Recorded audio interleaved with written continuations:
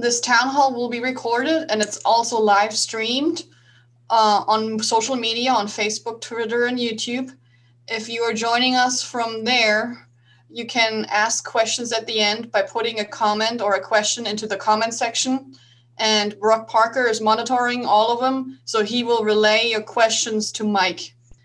And I will start the recording now. And I will hand it over to Mike Gremillion. Good morning, everybody. I really appreciate that you all took time out of y'all's busy schedule to kind of learn about what the Global Water Center is going to be. What I'd like to first kind of do to, as Stephanie said, kind of some housekeeping is I was going to show kind of where we're at with the strategic plan. And that way I can show my part towards the end so that you can have plenty of time to be able to ask questions. Except I didn't, give me just a second.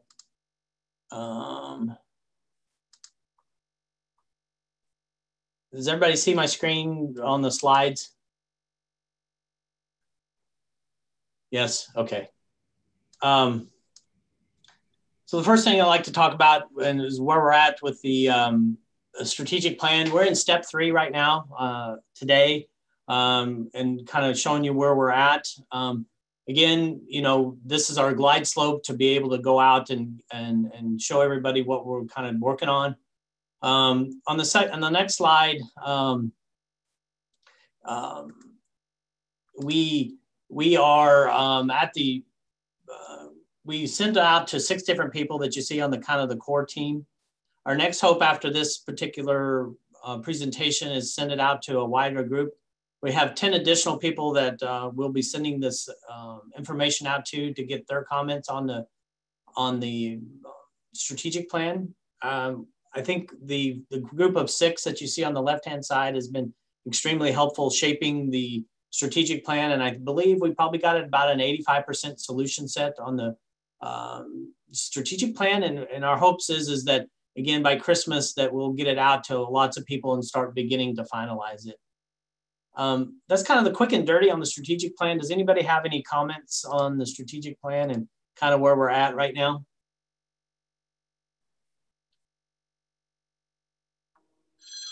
If not, I'll begin kind of my portion of it. So kind of introduce myself a little bit more. I just retired from the Air Force after 27 years. In that time, I had the opportunity to be involved in a lot of policy and decision-making for the Air Force and for DOD and for the national security community. I had the opportunity to be involved in a lot of White House initiatives, both in congressional initiatives that help kind of shape who I am and what I do. And so a lot of this, what I'm presenting you to the town hall today is kind of what the lessons, the School of Hard Knocks and everything that I've learned over the last several years and in the policy arena on the importance of this Global Water Security Center. We are at a unique opportunity to stand this up because there's really nothing out there. And I can tell you, at least from the geopolitical perspective, there's lots of folks out there that are really wanting this center to succeed because there's really not a place out there, even within the world, that looks at water from a security perspective. And it's not just a militaristic perspective, it's also a human security. And to me, that's probably the most important with societal benefits. So this next presentation will kind of go with where I am. So what is this center going to be? And there's some words on there, and I highlighted a few in red. It's really going to be an applied research and operational center that'll help enhance the knowledge. And one of the things I've learned throughout my career is the communication of science, as we all struggle with. So the hope of my center is to take the best of the state-of-the-art research, bring it into my center, and begin to run algorithms to, again, enhance the knowledge of decision makers, policymakers on all the aspects of water and the importance of water. In particular, the key stakeholders for, at least for initially for this This center would be DOD, the intelligence community, Coast Guard, and there's other people down there. But how do we have a strategic conversation about water, and so that we as a nation can mitigate and adapt to different various water impacts throughout the world? And you can kind of see all the different ones that I listed. And each one kind of strikes probably each one of your all's research levels. So I put this up as an example of some of the questions throughout my career that I've been asked and continue, unfortunately, not able to really be able to answer to sufficient, or at least to my satisfaction. And then it's sad that even in the 21st century, we can't do this. So like in the upper right-hand corner, I wrote, what anomalous conditions may arise that cause food or water security concerns. You know, I've gotten questions about the Chinese and some of the things that they've been working on. Just a few months ago, the Three Rivers Gorges Dam almost collapsed because of too much water. And what would that be, the impact to the downrange and to the Mekong River Valley? But these are just some of the questions that, again, through the course of my career being on the operational side, that they may be in academia and have been researched, but to be able to quickly and easily be able to answer decision-making questions. I struggled in the Air Force being able to answer State Department questions or USAID questions and DOD questions on a lot of these kinds of things. And these are just areas that each one of you have, again, research, and I know that you have the expertise in.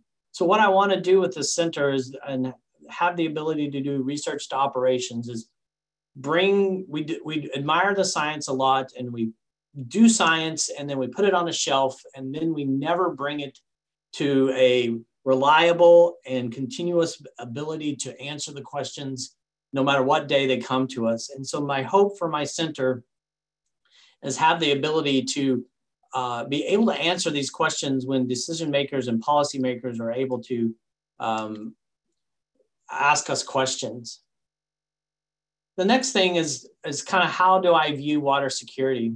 And from my perspective, is that, water is kind of the center of this complex web that we look at environmental security issues. If we can better articulate and communicate both the social processes and the physical processes of this information, then we can be able to expand out to help people understand food security or energy security or human security.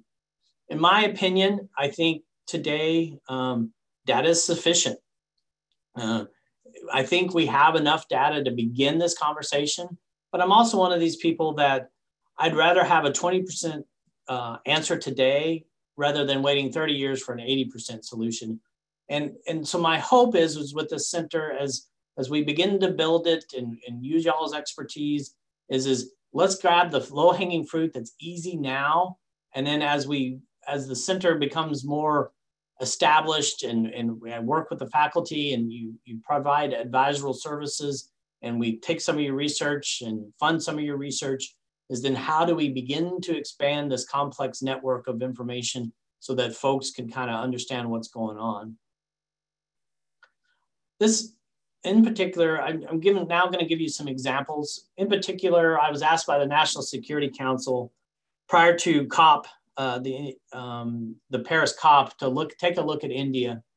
And so these are some information that I provided. I actually wrote a 9-page white paper for the National Security Council to inform them on how to write the Paris Accords and a lot of that kind of work.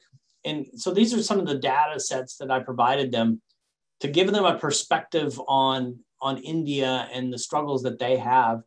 And a lot of people may or may not know, a lot about India, but if you notice that some of those points that, 70% of their annual rainfall comes from monsoon. So if the monsoon is delayed or not as strong, it can have a really adverse impact on their ability to do farming. And again, the point is that 60% of the population relies on that subsistence farming. The other thing too is if you notice how quickly the population of India is exploding. From 1965 is just a half a billion people, and by 2050 is expected to be about 1.6 billion. So how does that finite resource of water, and whether it's clean or not, how is India going to be able to cope in the future? So a couple of things that I presented 4 different particular sets to the National Security Council. I'm showing 2 on here, and then I'll show 2 on the next slide. Is the water security. As you guys are probably aware, a lot of the headwaters come from China, especially the Ganges, Brahmaputra River Basin, and the importance of it. Right now in India, the current average per capita availability of water is, 1,600 cubic meters per year. And again, as you guys know, according to the UN, water scarcity becomes when it's below 1,000. And they are really expecting, with the increase of population, to, that India in the future could be really close to having water scarcity for all their personnel. And again, food security, again, water in the bottom right-hand corner with, the rice and everything. A lot of people have died since 1850 because of drought. And so how do we begin to, within my center, how do we begin to tell the story sufficiently enough, instead of, again, in my perspective, a lot of times we do hindsight being 2020. How can we tie water and food security so that nations like India and even our own, would be able to have conversations at the policy level? The last thing, the last 2 items that I presented to them is, health security. Because of frequent floods and sea level rise, it really leads to that degradation of waterborne infectious diseases. And it really impacts a country like India. And if we can't articulate it in a sufficient manner on it, then and again, my intent is to this center, as we mature, to be able to reach out into the health security. And then energy security, they get a lot of water. They use a lot of their hydropower to be able to do energy security. And 40% of the nation right now doesn't have access to electricity. And again, my hope is to build charts and build explanations on how can I describe these that's easily able to communicate with policymakers and others, and begin to have these world discussions on these particular issues. So why does the federal government care? There may be at times that you really don't think that the federal government really cares about this, but this is the World Economic Forum Global Risk Report. And as you notice, I kind of highlighted them, extreme weather, natural disasters, human-made environmental disasters, and water crisis. All 4 of those have cracked the top 10 on the World Economic Forum. And they've been there for quite some time as they try to articulate. And I believe, in my opinion, that, because of reports like this Global Risk Report, and there's many others, that again, I think there's an awakening of, and again, that's why a lot of people, at least in the Washington, D.C. area and others, are extremely excited about the ability to look at this kind of information. So what do I need from you guys? I can bring the operational and decision policy perspective. Again, that's what Scott and I have took a lot of time fostering over the several years. But what I need from you guys is, honest feedback. Where do you think this center could go? I will admit that I'm humble enough that I don't know everything, but I need y'all to give me ideas. In my personal goal, I want this university to be the global leader in water security issues. I know it'll take time. I'm going to get some DoD money as kind of the base, but based on the ideas that you guys provide me and the expertise that you guys deal in your professional lives, I want to be able to build a yearly investment program, start at the easy things first, and then begin to build our complexity so that we can become the global leader. And then the last thing I'd like to express is, your support.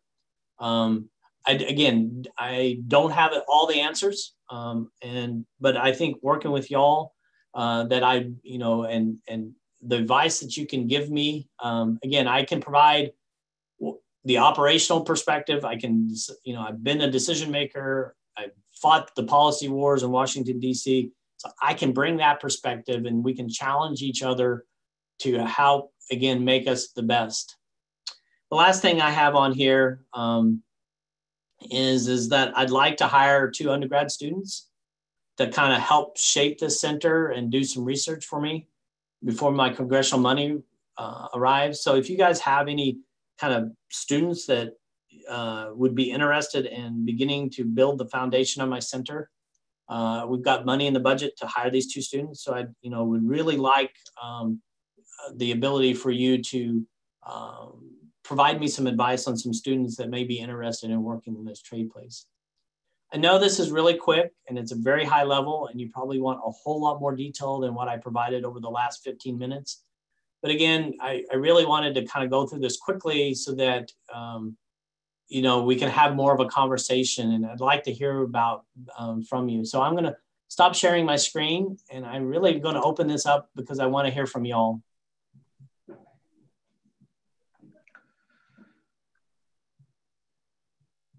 Okay, Mike, this is Prabhakar. Yes. Thank you, sir. I really enjoyed your talk. So I'm going to ask a really global philosophical question here, okay? Okay. So, yes, great. So here I am. I'm a tenure track professor. I have to get tenure in another three years, and I got 2 students. How can I help you now? And how can you guys can help me now so I can build a research program in my own group? So what should I do? How do we approach you? So here's how I kind of view my center. My intent is to build a water portal and begin to collect information so that you guys don't have to go out and search for 15,000 different sources to begin to build the information. So I plan to use some of my money to build this water portal that would give you better access to information. So that's part A. The second thing that I would like to offer from my center would be the ability to, if you have algorithms that you believe can make a world-changing difference and we can visualize it, I would take some of my money and begin to operationalize your research. And it serves 2 purposes, as you kind of heard me earlier. The 20% now, I'd like to do spiral development on algorithms and things, knowing it won't be perfect, but allow my center to kind of be your test bed to see how and get this feedback back so that, if it's not right, perfect, at least we'll get feedback back from the communities and say, no, this is what we would prefer to have. And again, it would allow us to improve our research and again, at the same time, my operational.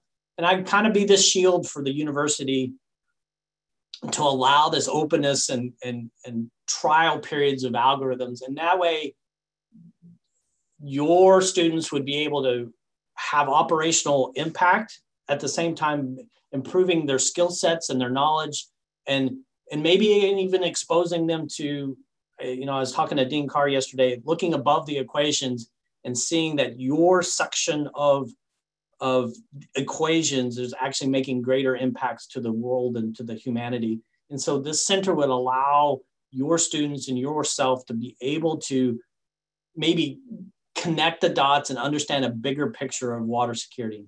Does that make sense? Thanks. Hello, Mike. This is Ransom AK from Health Science Department. That was a great presentation, and I was also very pleased to see that you have health, as one of your focus, in this, in your center. And I've been a member of AWI for quite a while, and one of my major concerns is that most times I hear presenters talk about the health, ties to, water, but I don't see a lot going forward in terms of what's the agenda, in terms of incorporating health into the research activities of the center. And I know people that have been in AWI for a while probably would have heard me say this over and over again. So I want to hear from you, what's your agenda incorporating health research, at your center? So that aspect of it. So I'm going to relay a military perspective. Again, that's kind of, when I was in the military, we'd send people, and it could be USAID, people to, to military people, to NGOs, to everybody else, to every spot of the world. And, they could be walking in a hot zone of a Rift Valley fever or the plague, or, things like more closer to our home, Zika and Chickamauga and some of those others. And what I would like to build with the health, as I build this environmental security perspective to the center is there, how do we connect and I'll use a term, kind of provide a watches and warning perspective that, hey, the climate and the environment is conducive for an explosion of a cholera outbreak, or pick something. And I think I had the opportunity at a NASA forum, and it was about GPM and doing the remote sensing for GPM. And I get frustrated personally that lots of literature on environmental factors affecting health, but the two communities never work to couple their models together. And so my hope is to build a framework that we can legitimately begin to couple and begin to have this coupling and forcing and then providing this strategic advice on these two communities working together. So, the weather, water coupling, working with communities like yours to begin to have this dialogue that there is these environmental factors that force disease outbreaks. And, I think there's actually, if I remember right, reading there's a couple of cases of the plague even in the United States just recently. But the hope is that to force these conversations in these communities to work together. And then my center would be this potential place so that we could all work together. And again, I can't tell you how many times, again, from my past where I was asked questions, about, there was an earthquake in Haiti, they just had that hurricane that went over them, and there was like massive cholera outbreak, and they would turn to me and what say you? And I would just have to shrug, and then I'd go to NIH and CDC and try to work all those angles. And let's be honest, all they cared is, I'm worried about heat islands in Chicago. And so I was frustrated with, the trying to work these angles of human or health security issues. And again, my intent is, as I build this complex environmental security centers, begin to have these communities work together to kind of articulate. And it'll be simple at first, and I understand the complexity, but it would give a community like yours a forum to be able to be front and center instead of relying on NIH and CDC. And in fact, I've been whispered in my ear that there may be some law for an infectious pandemic center being created because they're frustrated with CDC right now. So just to realize that there's some awakening, I guess, in this trade space. Thank you. This is Kazra Momeni from Mechanical Engineering Department. I have a question regarding like the technologies related to water in terms of your center. I heard a lot about policies, and I think that's going to be your main focus. But how about technologies and like the solutions that we can maybe offer or develop in order to address those issues? So my hope, and again, looking forward to advice from everybody on there. I think what this center will do is expose that there are major gaps in whether it's from technology to science, just pure science, to policy. So I'm you hear me say policy, but I think this center will allow us to have conversations that, like remote sensing. If I'm going to take it at a global perspective, countries look at water information as national security perspectives. And so I recognize that remote sensing and technologies is going to be able to have to fill in my gaps of information. And so a center like this will allow a conversation to go, oh, we really don't have enough stream flow gauges in the United States, and that I need to fill this technology gap if I'm supposed to answer this question. And it will, and then again, this center will allow me to expose to people that will give you money to do technology, and to be this agnostic center of arbiter of, see, I told you that we're shortfalled on technology. So that's the intent of this center, is to kind of be a conversation piece to allow, your concern in particular. So it's like more like an alarming system for the politicians to hear us. Yes, I believe so. I'll be the kind of, voice, irritant, if you will, right? To say, see, look, we do have a deficiency in your subject, and here, let's have an open conversation, because I have the data, we have the expertise within the university, and let us show you, and then how we can help you fix that capability gap, policy gap, or whatever. Thank you. Mm-hmm. Mike, this is Sagi Cohen. I just want to continue on this little the discussion you started with Prabhakar and Ransom.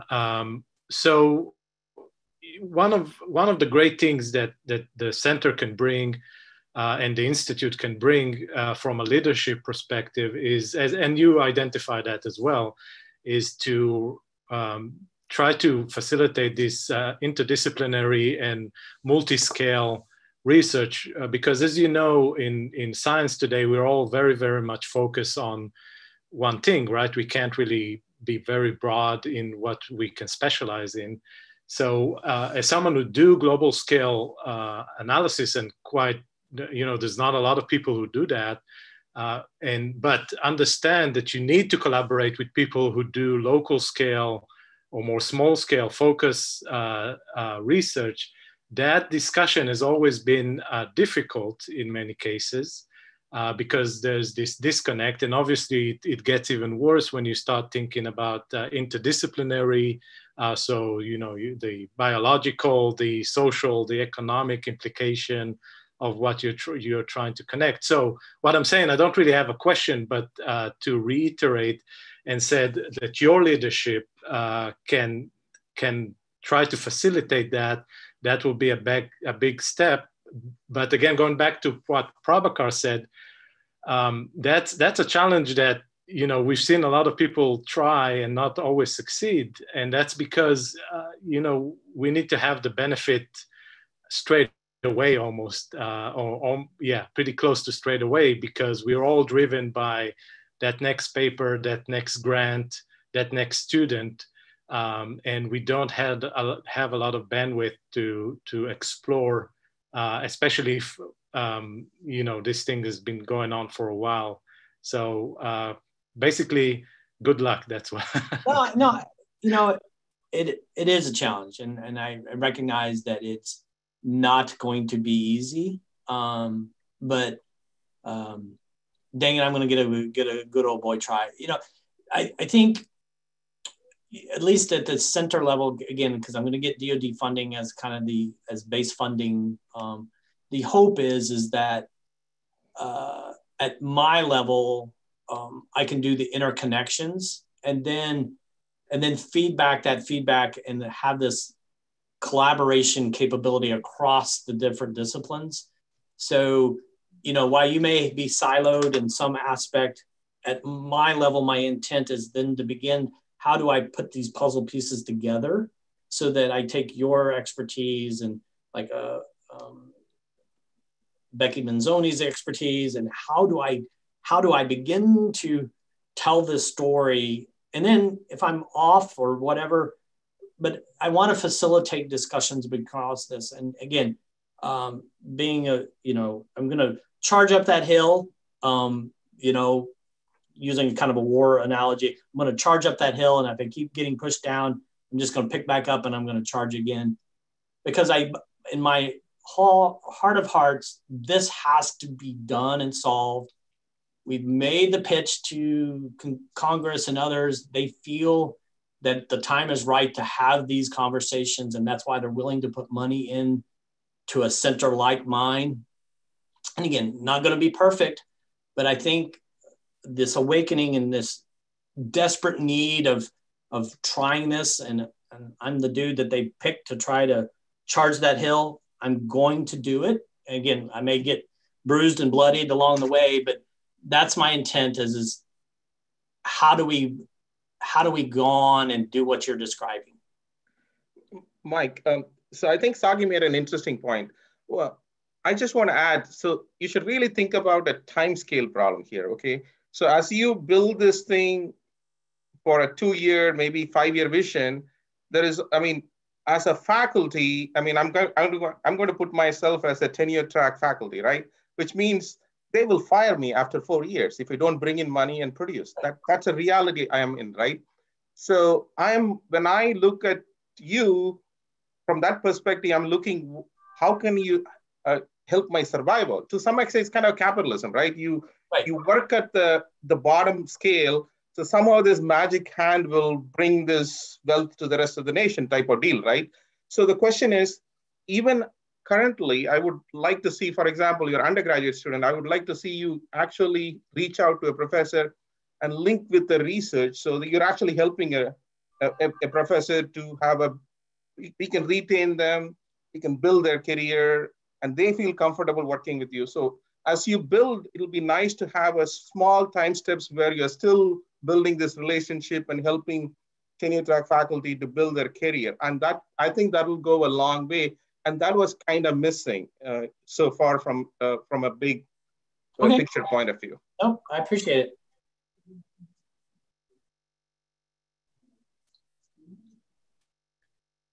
I also want to stress, just because no one else is talking, that I didn't intend to sound negative or in any way. I just, just recognizing the challenges. But the fact that you had over 40 people turn out to this call, it shows that you have a lot of goodwill among the faculty at that university, which is great. So, well, again, have a really good start.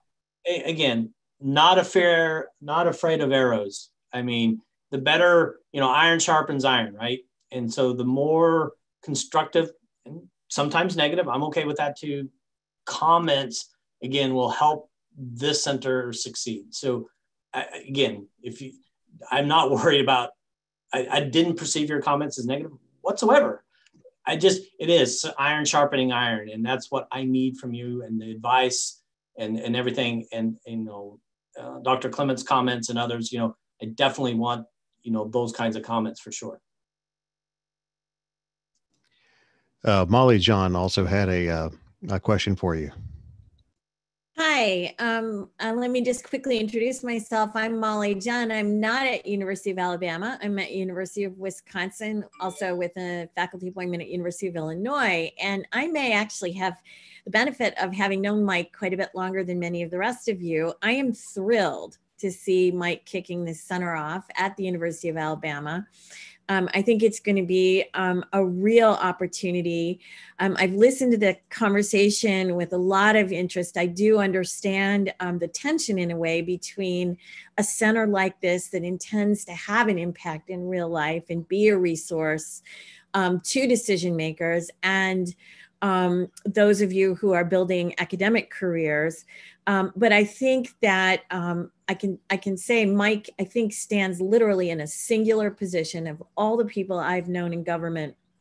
Mike has always been a go-to for me when I've needed to bridge between research and operations. So I'm a food security, food system security, stability type person.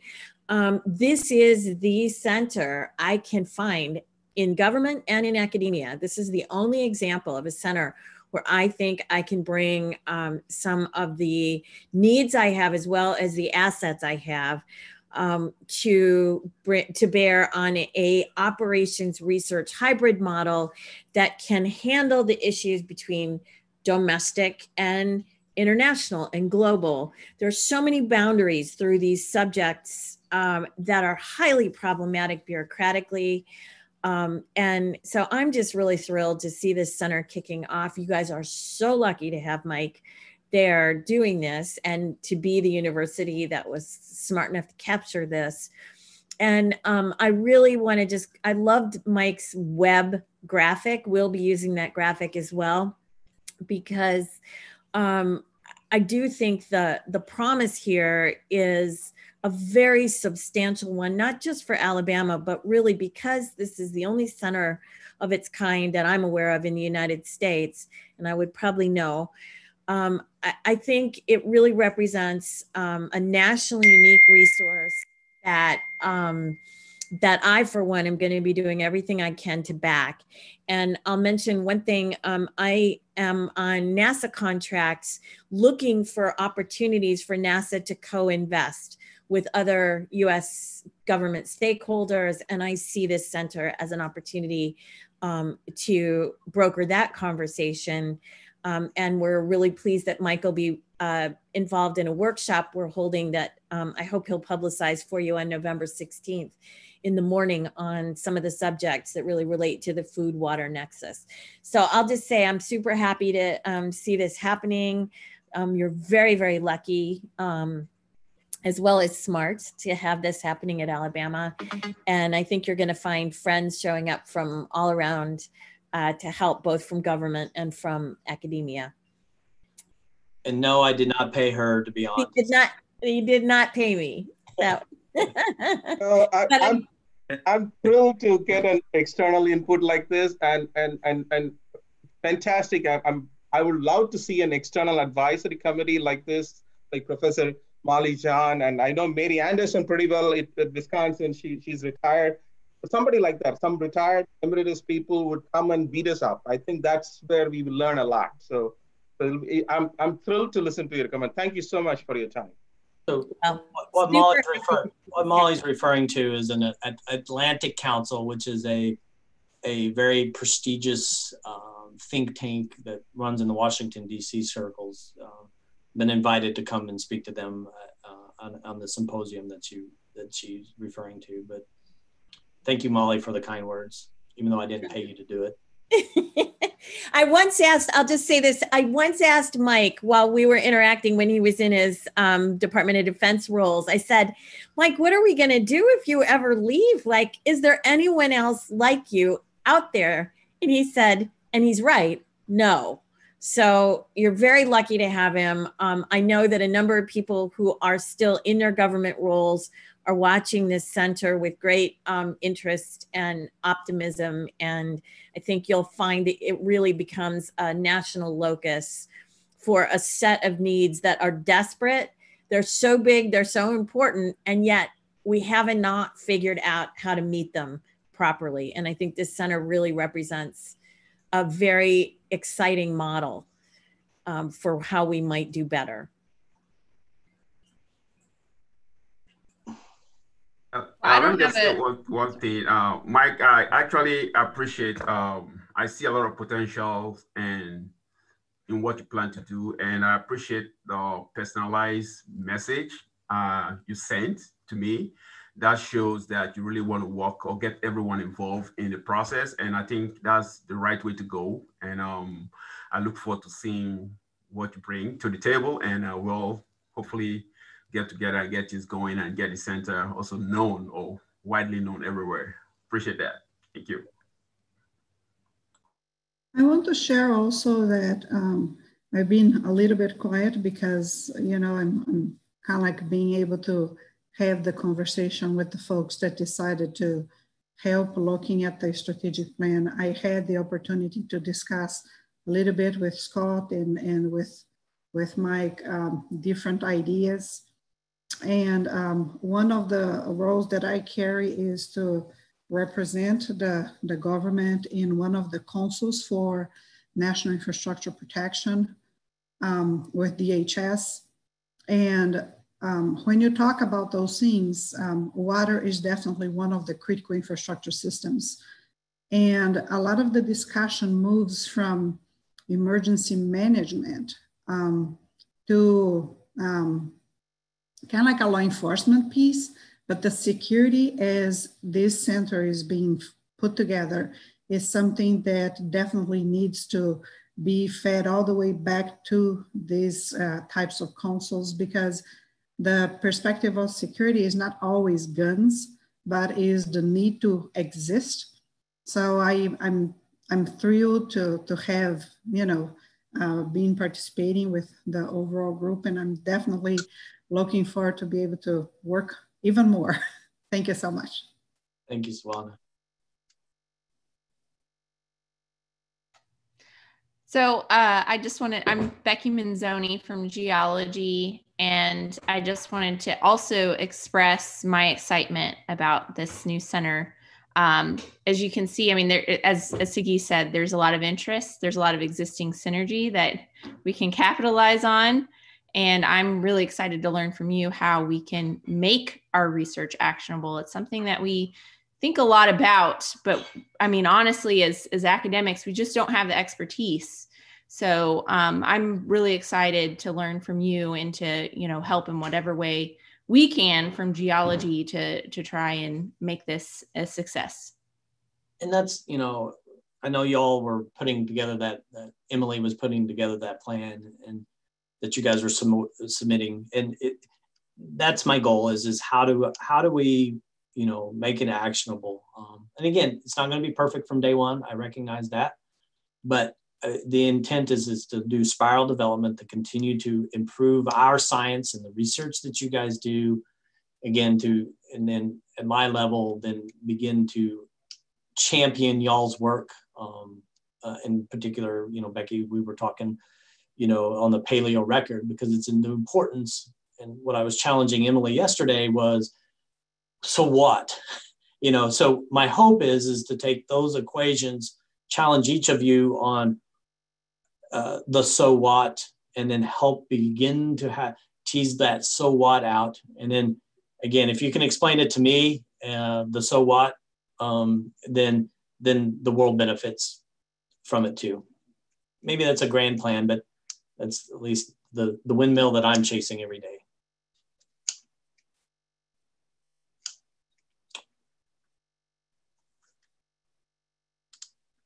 Anybody else?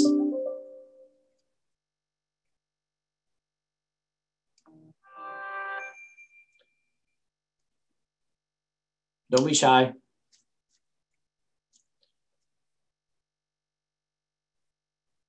Okay.